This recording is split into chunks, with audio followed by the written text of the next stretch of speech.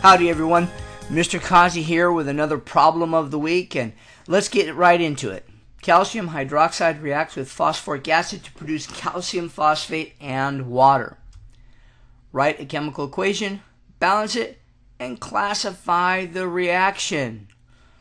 Alright, get out your periodic tables, get out your polyatomic ion handouts, and if you need a copy of that, you can go get it for free at the URL at the bottom of this page. And let's go to the magic blackboard. First thing we want to do is write an equation. Calcium hydroxide reacts with phosphoric acid to produce calcium phosphate and water.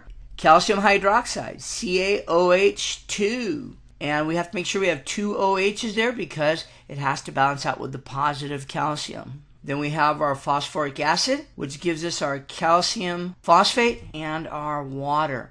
And there's our equation. Now what you have to remember here, in order to do a good equation, you have to know how to write formulas, ionic and covalent formulas. You've got to know how to do that. And so if you're not sure how to do that, or if you're trying to do these without that skill, go back to my YouTube channel, find the lessons on nomenclature, and go through them. You've got to get this down. Well, we realize it's not balanced, so let's balance it.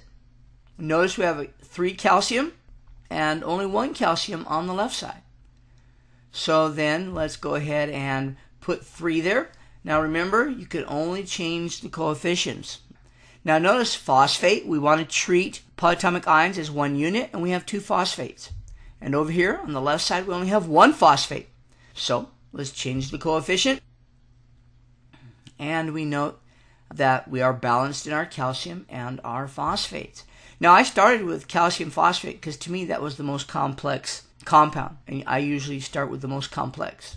Now notice we have 2 times 3, there's 6 hydrogens, and over here we have another 2 times 3, 6 hydrogens, and even 6 oxygens, and so we have 12 hydrogens and 6 oxygens that we need to balance out.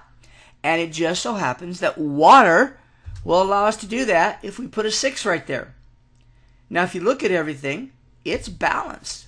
And so now we have a balanced equation. So we've written an equation for this. We've balanced it. And now we want to tell what type of reaction is it. What type of reaction is this? Well, guys, it's double replacement. Note that you have the OH switching places with the PO4. And you have hydrogen combining with the OHs. So we have a double replacement.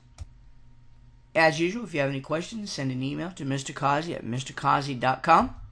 Don't forget to check out Mr. Causey's World and check out the PowerPoint videos and much, much more. And subscribe to my YouTube channel.